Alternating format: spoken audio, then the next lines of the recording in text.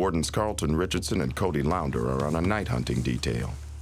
Right now we're set up on a nice cornfield that deer come through quite often. The landowner tipped the wardens off, claiming his cornfield has become a hotbed of illegal night poaching. If I caught a night hunter this morning, it'd be a huge deal. I mean, I haven't caught one before, and funny enough, today's my birthday. A hunter can be summoned for night hunting even if he doesn't kill the deer. Just possessing a loaded weapon with the intent to use it at night is illegal. The wardens must keep a sharp eye. So I'm gonna get down in the bushes to watch the field a little bit. I'm the wheelman, so I'm sitting behind the wheel here in case they run on us. The waiting game now. It's cold and extremely quiet this morning. It's 5:40. Been sitting out here for a few hours. Nothing yet, but it only takes one. 2 hours without a vehicle could mean the tip was bad, or the warden's cover has been blown.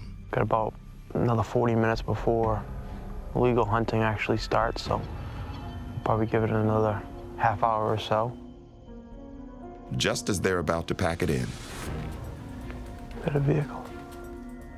Truck coming, truck coming.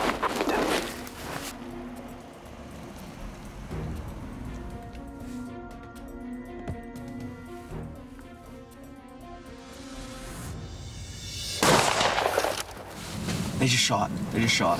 Get him, Warden! Roll right there! Hands on the back of the truck. What are you doing? I was shooting at that deer. Shooting at the deer. What time is it? Huh? It's still dark out. This is a great case, you know, intentional violator. We're a half hour before a legal time. When he shot, he's actually using his headlights to illuminate the deer. So, I mean, he can't see the deer unless he had the headlights on there. You have your hunting license with you? Any knives or anything like that in your pockets? I got one right there.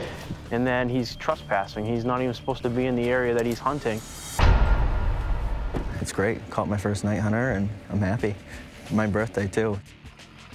The gentleman's going to be going to York County Jail, where he have the opportunity to post bail there, and his vehicle is going to be towed from the pit.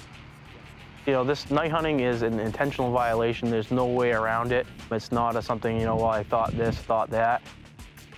And step on out. He came in here at dark and shot a deer.